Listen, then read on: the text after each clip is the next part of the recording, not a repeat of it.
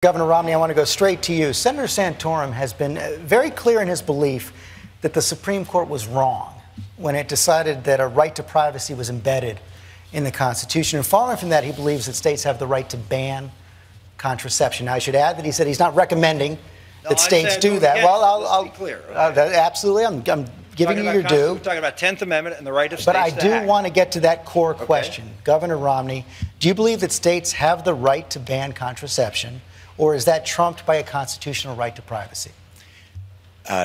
George, this is an unusual topic that you're raising. States have a right to ban contraception. I can't imagine a state banning contraception.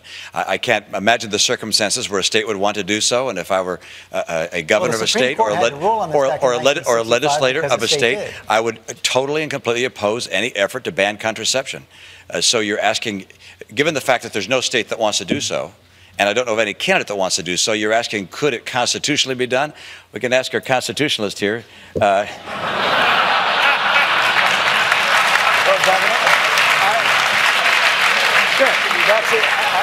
Governor, I'm sure Congressman Paul come on back. Asking you, do you believe that states have that right or not? George, I don't know whether the state has a right to ban contraception. No state wants to. I mean, the idea of you putting forward things that states might want to do that no state wants to do and asking me whether they could do it or not is kind of a silly thing, I think. Governor, hold on a second. Governor, you went to Harvard Law School. You know very well has the Supreme Court decided that the states do not have the right to provide contraception? Yes, they have. Oh, in 1965, Griswold v. Connecticut. I believe that the law of the land is as spoken by the Supreme Court, and that if we disagree with the Supreme Court, and occasionally I do, then we have a process under the Constitution to change that decision, and it's known as the amendment process.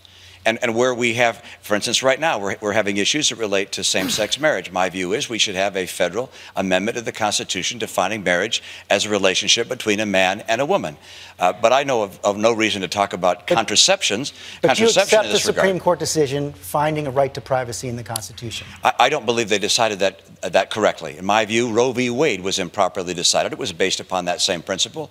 And in my view, if we had justices like Roberts, Alito, Thomas, and Scalia, and more justices like that, they might well decide to return this issue to states as opposed to saying it's in the federal Constitution. And by the way, if the people say it should be in the federal Constitution, then instead of having unelected judges stuff it in there when it's not there, we should allow the people to express their own views through amendment and add it to the Constitution. But this idea that justices... So should that be done in this case? Pardon? Should that be done in this case? Should this be done in this case to allow states to ban contraception?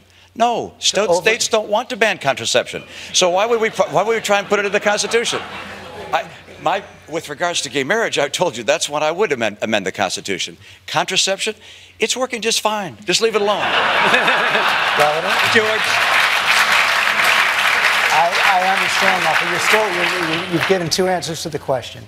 Do you believe that the Supreme Court should overturn it or not? Do I believe the Supreme Court should overturn? Do I believe the Supreme Court should overturn Roe v. Wade? Yes, I do.